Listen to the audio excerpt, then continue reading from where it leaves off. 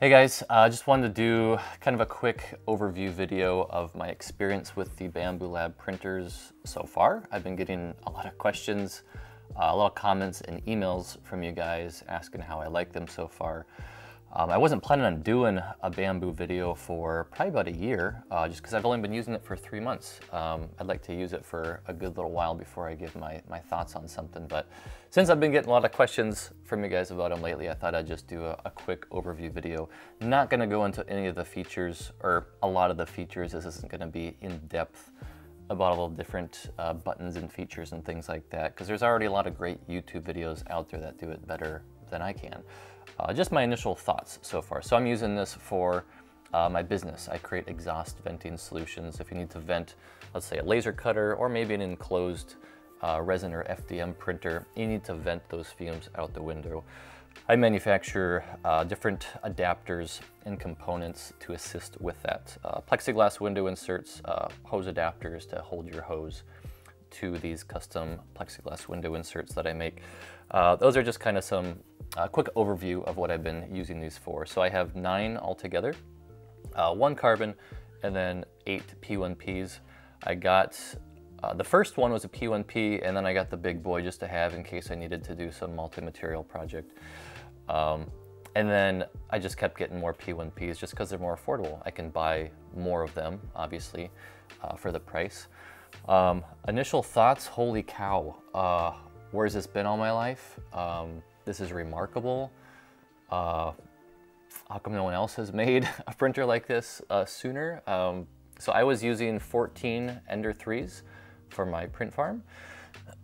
And boy, I was done with those things a long time ago. Yeah, so much frustration and headache and annoyances with those, just having to maintenance them all the time. Just really, really frustrating. And so I'm going from Ender 3s to a Bambu Lab printer, which is a huge jump, a huge upgrade for me. I could, you could nitpick on some of the little features, like, oh, some people are like, oh, this thing sucks, and yeah, it's not as streamlined. This thing's amazing. You can do everything you can do on here on their Bambu Handy app, which is really nice and streamlined, just as this. You don't have to use this if you don't want to.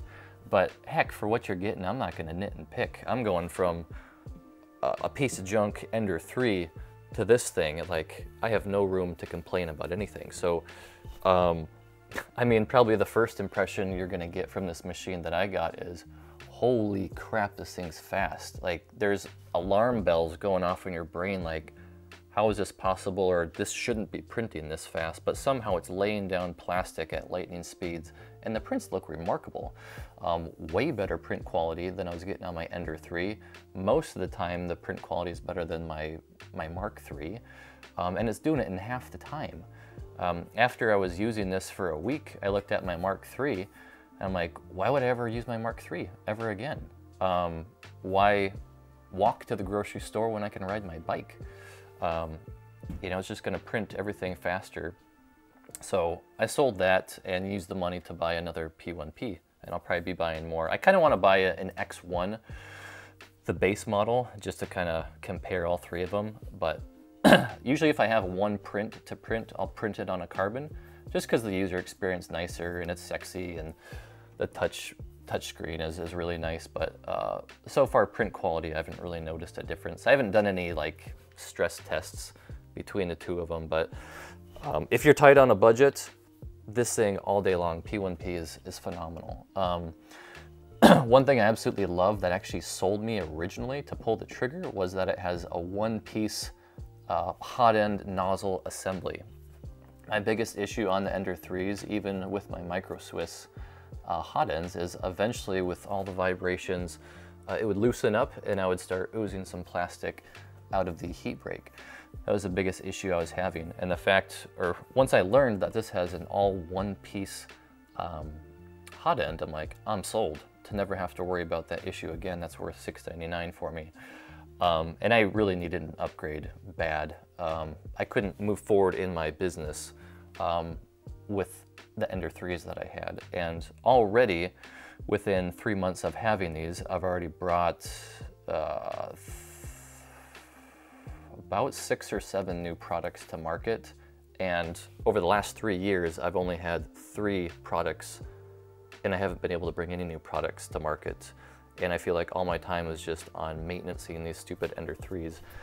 So you can get products to market so much quicker. It really does put a new meaning on the phrase rapid prototyping.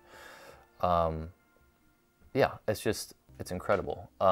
It's remarkable. I think I used the remarkable every 5 minutes for the first week when I was using this thing. It just blew my mind away.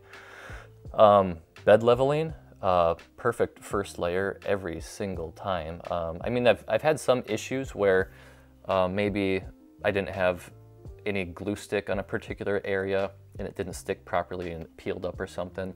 But if you're just making a line, I mean, it's perfect. The thickness of that line, it's not squished here and tall there. It's perfect every single time. The way it levels the bed is just, yeah, amazing. I don't know why. Maybe some other higher end printers do this. I've never used a Markforged printer. I've never used any of the newer MakerBots. Maybe they have some of those printers, but comparing it to other kind of lower priced printers, I don't know why anyone else doesn't do anything like this.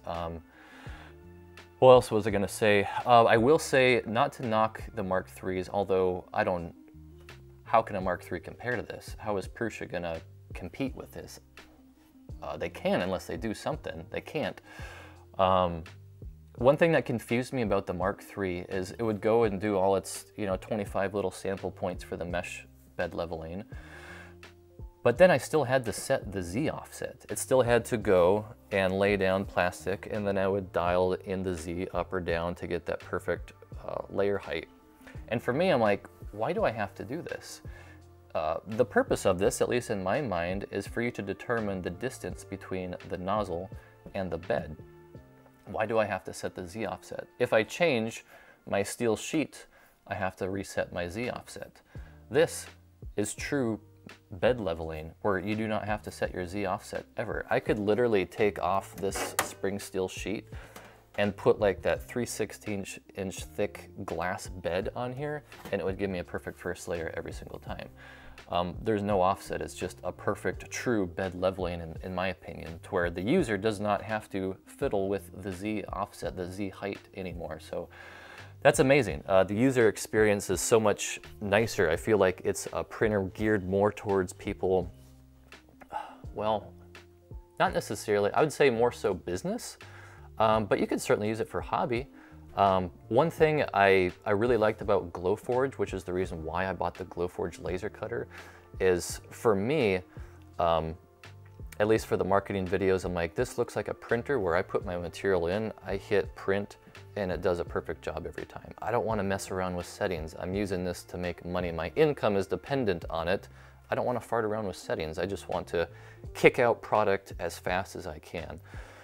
And so I feel like that's what this one is really geared more towards, of either someone who's more business minded or someone who is maybe not techie, or who doesn't want to be techie to dial in all the settings and do all this stuff, which is me 100%. I don't want to fiddle. If you want to fiddle, buy an Ender 3 and do lots of mods, or a Mark III or something like that. There's a lot of proprietary hardware on this to where you can't really mod it yourself or switch it out with other things. So if you want to mod a printer, maybe not the best if you want to dive deep into modding. Obviously there's always mods you can do, but so for me that's great, because I want it to be hands off. I don't want to touch and maintenance and babysit and do all that stuff, because my income is dependent on it. Just like our vehicle, our main vehicle is a minivan. It works great for our kids. I'm relying on this to get us from point A to point B. I don't want to mess with it. I do have a project car, a 71 Dodge Dart, that it's just a project car. I bought it so I can just tinker on it, so keep that in mind. I don't want to tinker. I just want something to get me from point A to point B reliably every time. So the biggest unknown, I think, to all of us is, the Prusas have established themselves as reliable workhorses. This is the new kid on the block. How is its reliability? I don't know. It's an unknown. I took a gamble and bought 9 of them. I was a little scared, but heck, I just want to move my business forward. And in my mind, by the time these break down, I will have printed more products than my Enders or my Prussias. Like I said, I've already been able to bring so many new products to market already because I don't have to mess with this. I don't have to babysit it. It just does what it does. It does what it's supposed to do every time. It just prints like it's supposed to.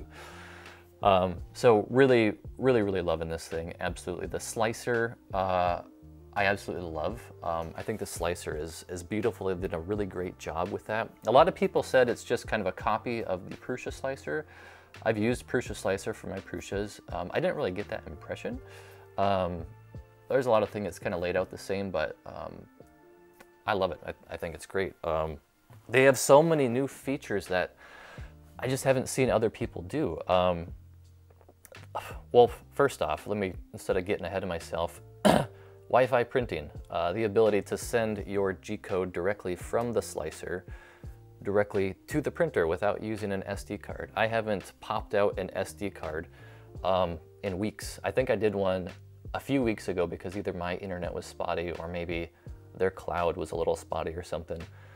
But most of the time, 99% of the time, I hit print, sends it from the slicer directly to the printer, starts printing.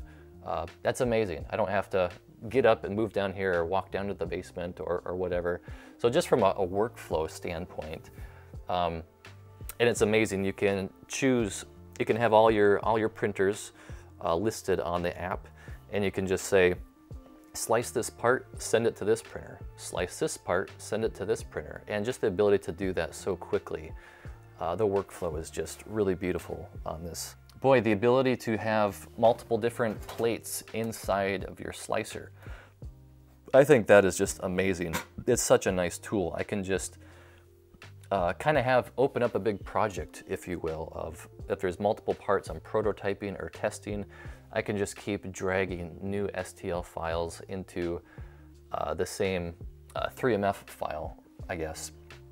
And, you know, in Kira, maybe Kira has a way to do it. I don't really dive into all the features too much to learn about them. But typically, you know, I drag an STL file on, print it, and then delete that part, and then drag a new STL file on. And usually what happens is I'll eventually need to delete that part and then drag in that previous STL file back into it to slice it again and change the settings again because it didn't print properly.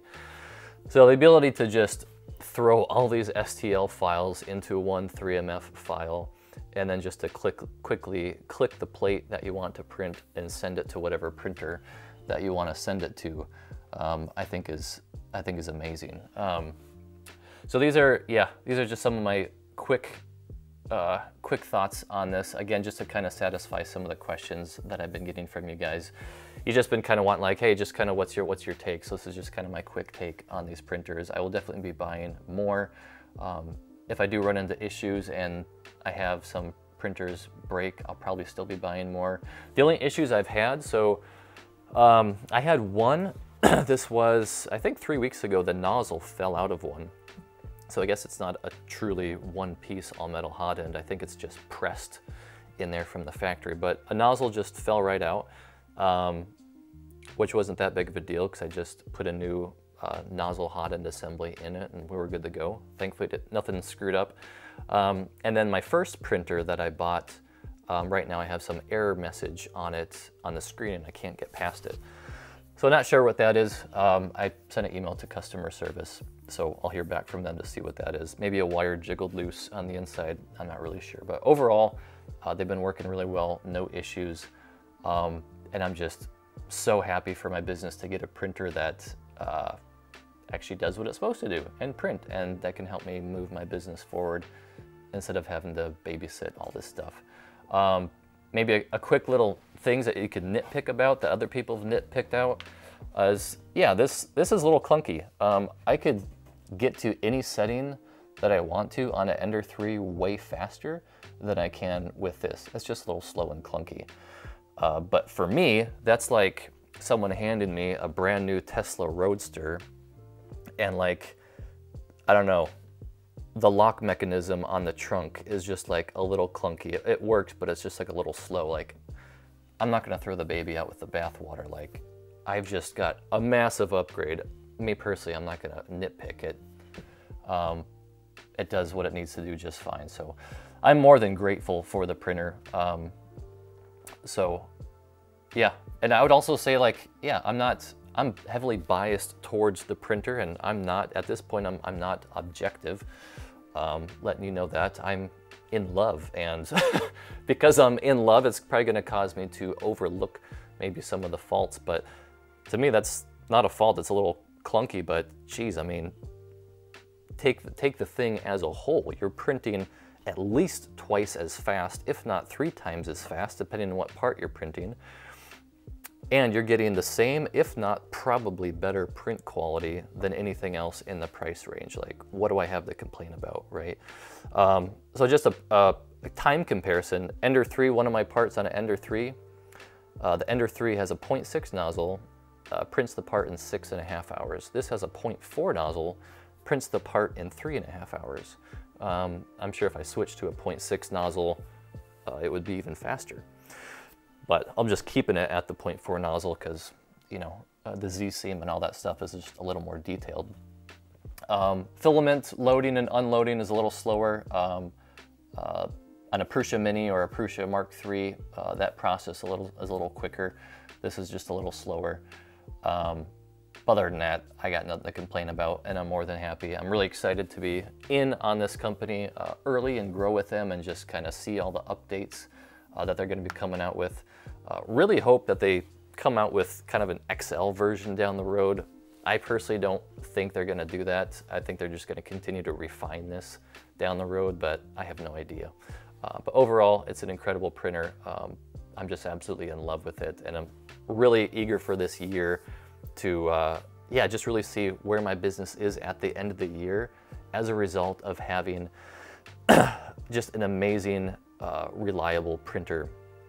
Like already, like I said, I've been able to get so many more products to market because I have something I can depend on. And that's really what I've been needing for such a long time. So hopefully this video gave you a little more kind of insight, just kind of my take, my thoughts, my initial thoughts on the printer. I'll be sure to do more videos on these printers down the road. If something breaks, I'll do an update video, and I'll probably do another review video a year later once I've had a lot more time into it. I've been using them every single day, almost 24/7 for the past 3 months, so that kind of gives you a baseline of where I'm at. And I'll probably get the X1 base model and then just compare the P1P, the X1, and the Carbon all together. But at the end of the day, they're just incredible machines. And if you're on a budget and you're wondering, should I get the top dog or get the P1P, I just say get a P1P. You can get a lot more of them for the price. One other quick thought here is, this year I'm finally gonna start offering 3D printing services. I haven't really done that because I haven't had time. I've been so hung up just trying to print my own parts for my business, much less what if a client comes to me and says, hey, I need 50 parts by the end of the week.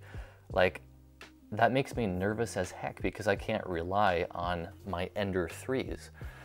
Now I actually have a printer that I can rely on, and I am so much more open to taking print jobs, offering 3D printing services. I have 3D printing services offered on my website now because I actually have confidence. Even though I have a lot of experience 3D printing, I didn't really have much confidence in my printer, and so now I'm making my own parts. I'm offering 3D printing services.